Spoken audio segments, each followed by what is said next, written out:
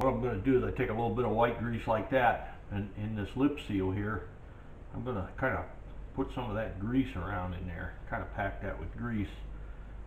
Grease is a very good lubricant for rubber. It works a little better than oil. Maybe smear a little bit on here too.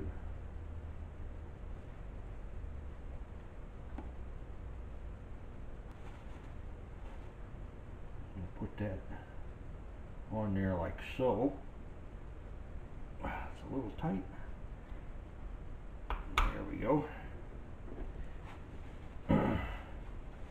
And then I got to do the same for the other side. Yeah, that's good. Perfect. All right.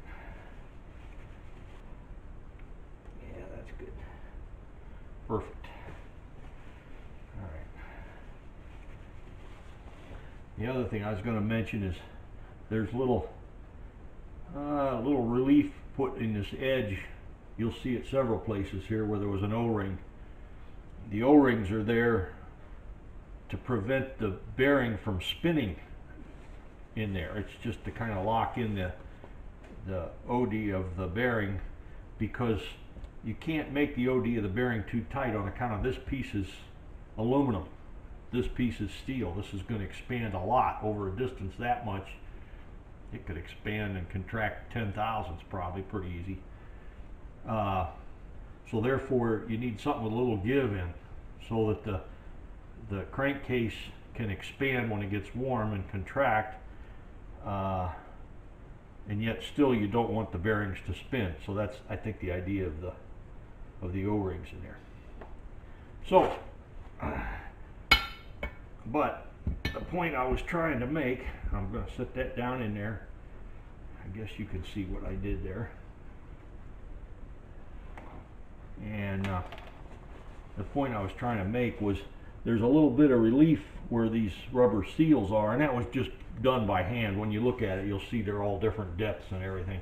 Somebody went along before they assembled it and used a little Dremel tool, a little hand grinder to relieve that right there, because when the halves come together on the crankcase, it's going to bunch up that rubber, you know, kind of squish it up, and it'd make a little bulge right there. So that's why they relieved it.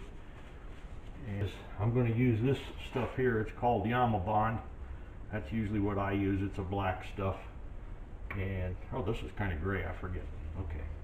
But I'm going to smear a little bit of this real thin between these case halves before I put the screws together. I've got my screws all sorted out there, and you have to watch them because there's different lengths go in different holes. But I've got that all done, so now it's just a matter of putting this stuff on. Like, to give you an idea of the cost of new bearings, these here on this end were $28.36 each. Now that's buying them from a bearing supply shop. Now this here, I usually put it on with my fingers. You can see it's almost like silicone sealant, but much thinner. And I don't like the just using plain silicone sealant. I mean, they have it, but I think this is better when you're putting together case halves like that, because it's so thin that it really will squeeze down, because you don't want to have anything holding it open. You don't want something like a gasket in here. That's not what this is for, because they have to come together to hold those bearings right in there. So, and when it was machined, these two halves were bolted together, and then they machined, you know, bored the hole through the center of them, exactly on center, and that's how they make the cases. So the cases are matched. You can't switch one case half with another one. I see people sometimes selling them that way on eBay, and that's the idiot that buys it. He's the one that ought to know better, that that's no good.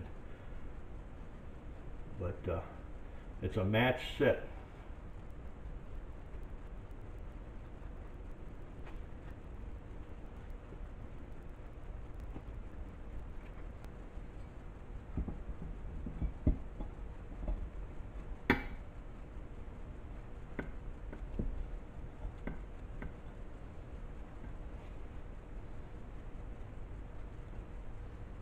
I'm putting a little bit of blue Loctite on these threads here. Not so much that I think this thing could possibly vibrate apart, but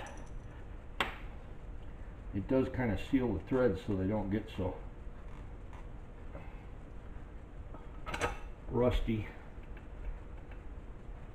I have cleaned out, tapped all the holes, so.